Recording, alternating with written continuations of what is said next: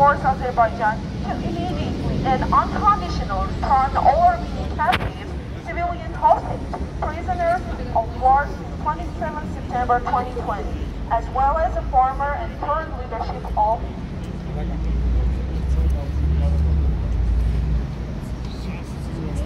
the Nagorno-Karabakh Republic abducted and charged 19 September 2023. Contribute to the establishment of international security guarantees so that the indigenous Armenian population of Nagorno-Karabakh can express and exercise their legal right to return to their own homes and provide Nagorno-Karabakh with an internationally guaranteed status of self-government that underpins these rights. Provide Armenia with educated assistance to help heal. Ինգլիսուրեն ասեմ իմարտվա Ռուկավչիլի սարոմատելով իմարտ ասև է ծերիլի սախիտ ախա չավաբարը Ռուկավչիլի սարոմատելով ասամ իմարտված ասև է սակիտ խուզիքնամ տիանի Կարավաղից պարլամենտից սարոմատիերների պարտիևից իմարտվա Անգոնից դերևշի Monatıleta bilmem. Mogesene bazamız konuşuyor bazayı marka. Bu şekilde Evropi normotlardan ve halaki, kuatlı zorunda tutma halaki. Rahmet koymanaşı Evropi. Da ne amacı var onun Tbilisi nasakatelo rogort. Evropuli girebulevovis. Matarebeli koykana. Արամոչտա գամոնակլիսի իսև է ռոգորդ Կինապական եմ, ինչպես հոկտեմբերի մեկին էին անցկացրել ցույց ՄԱԿ-ի գրասենյակի Եվրոմիության ներկայացության գրասենյակի առջև այս եվրոպացիները Արցախի համահայտ հարթակի նախաձեռնությամբ մենք էլ միացանք դրան նաև այսօր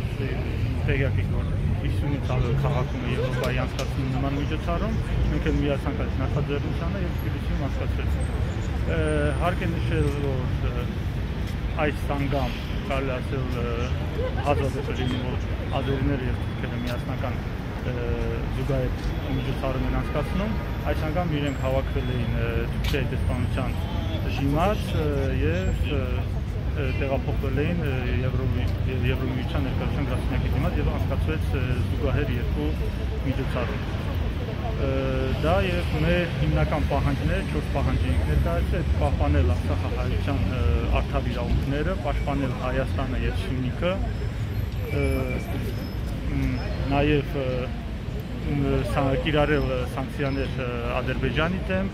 եւ այսինքն հիմնական այդ պահանջներն էր, որը նաեւ պատրաստում ենք այսօր նամակը հանձնենք Եվրոմիության ներկայացությանը, ցավոք սրտի հենց ներկայացուցիչը տեղում չէր, պայմանավորվեցինք, որ վաղը կբերեն նամակը կհանձնեն։ Նաեւ կարտացվել է Արցախի հանրապետության պարլամենտի պատգամավորների եւ կուսակցությունների ուղերձը այս նախաձեռնությանը ինչպես Եվրոպայում վստահ են, որ այդ միջոցառումներին կկարդացվեն, նույնպես մենք կկարդացինք եւ ժողովրդին ծանոթացրեցինք այդ իրենց ուղերձի հետ։ Իսկ ադրբեջանցիներն ու թուրքերը ինչ պահանջով են ցույց անում։ Իմ կարծիքով իրենց պահանջը